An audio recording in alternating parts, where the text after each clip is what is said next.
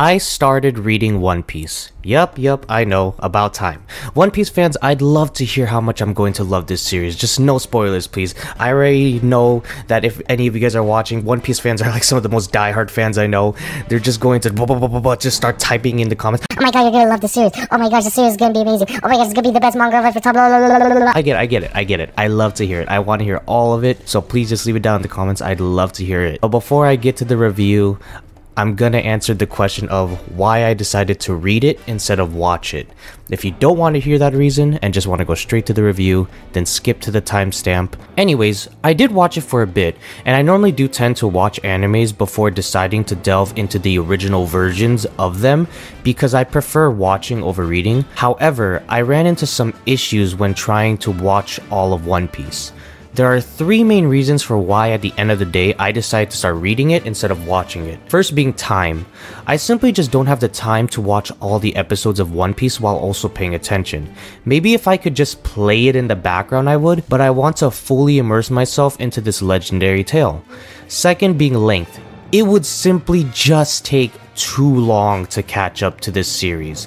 With the anime, I would probably only be able to watch 4 episodes max, and that's being super generous with myself. There are 1097 episodes in One Piece, and it would still take me over 274 days just to catch up, and that's assuming I don't die first before catching up. But with manga, I can read it at any time. I can read manga way faster than watching anime, as well as I can read it anywhere I want. If I am bored waiting somewhere, I can just pull out the manga and start reading. I can't really watch anywhere, so it's just a lot more convenient to read a manga. And finally, the third reason kind of ties into the second, and that is there's just too much fluff. A lot of episodes in One Piece have a ton of filler added to it, which is fine because that's what anime did back in the day, but it doesn't age well. And that leads to super long watch times and episodes that kinda lead to nothing. I just want to be there for the journey with this story, not be forced to drag through a bunch of filler. It was already kind of hard to watch the anime, so just reading the manga, like switching over to the manga, just felt a lot better for me personally. That being said, I did start off with the anime. I watched the anime till the Alabasta arc. Now, I will be rating each arc as I read it in this series. And to get it out of the way, we're going to start with the arcs that I watched in the anime before I get into the manga. So this video is going to be about the arcs before the Alabasta arc. Now, quick discretion. My scoring system, there might be some confusion. So for me, when I rate things, 5 out of 10 means average. So 6 out of 10 is still above average. So if you see me rate an arc a 6 out of 10, don't go freaking out like, oh casual, how could you rate my precious beloved arc a 6 out of 10? Calm down. 6 out of 10 is still a pretty good score. Alright, now that we got all that out of the way, let's get on to it. Quick lightspeed thoughts on the anime arcs that I watched. I won't go over all of them to be honest, just the 2 main ones I guess you could say. Basically, I'm just gonna go over the Baratie arc and the Arlong Park arc. We're gonna go and start with the Baratie arc. I love this arc. Everything from the fights to character interactions, etc. Zoro versus Mihawk. When Mihawk just pulled out that sword, like that tiny sword from his necklace, like, Hey bro, you ain't worth my time. oh man, Zoro did not want to take that level of disrespect. And then as soon as Mihawk saw that Zoro was really about that, he was about that life, he was simply just like, Oh shoot, I didn't know you were actually like that. Alright, I'll give you the respect you deserve. and he just pulled out this freaking cross sword with the biggest handguard. Proceeded to just finish Zoro in one strike, but not killing him because he saw the potential. Honestly, this fight was amazing. I love the showings of respect these two gave. It was just so nice. But the thing I liked the most in this arc was Sanji's backstory and relationship with Zeff.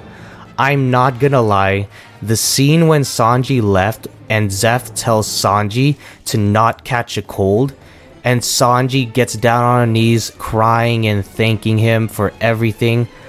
I'm not ashamed to admit it, but I cried like a baby during that scene. I cried so much during that scene. Like, I don't know what came over me. I don't know why. but I don't think I've ever cried that much from an anime before in my entire life. That scene had me bawling like a waterfall, man. I could not stop crying. And I rewatched it and I started crying again! That scene is amazing. I don't know what is it about that scene. That scene in particular made me cry so much. Anyways, overall, amazing arc. Probably my favorite arc so far. I would give it a 9 out of 10 personally. Then we have the Arlong Park arc. This was also an amazing arc. Everyone knows the iconic moments of this arc, but something about this arc that I do want to highlight is Luffy.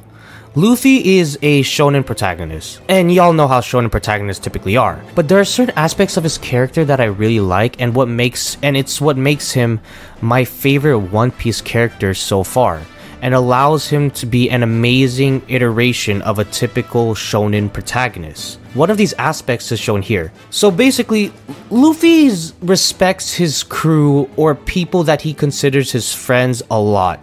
He respects their privacy, he respects their business. Basically, he lets you handle your business on your own. He lets you handle your problems as you wish.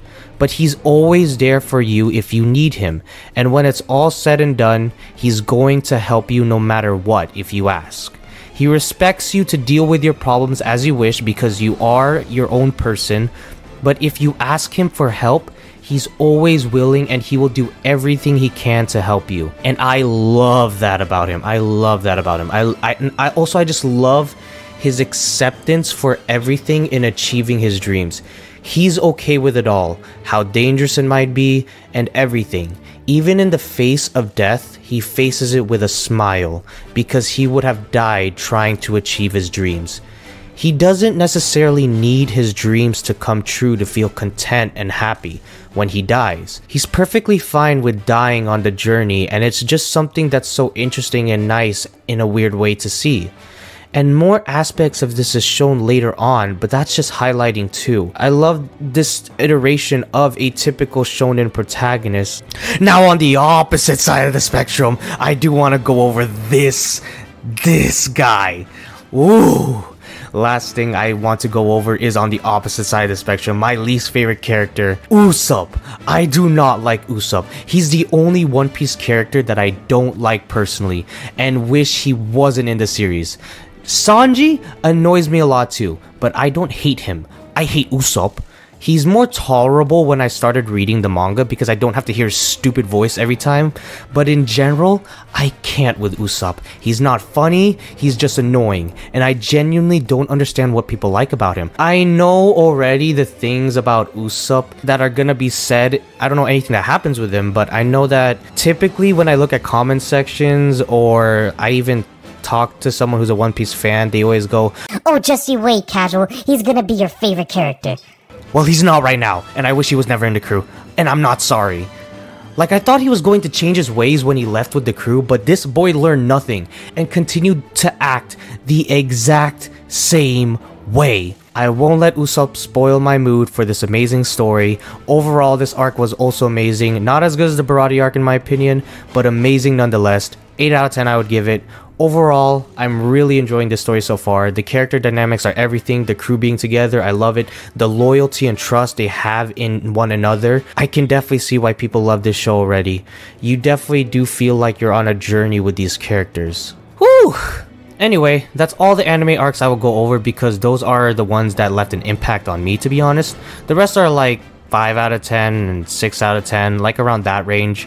I will be going over the Alabasta arc separately in the next video I do in this series, but for now, something I do want to do at the end of these videos to make it fun is I want to rank the crew members from my favorite to least favorite, and I'll only mention it if something changes.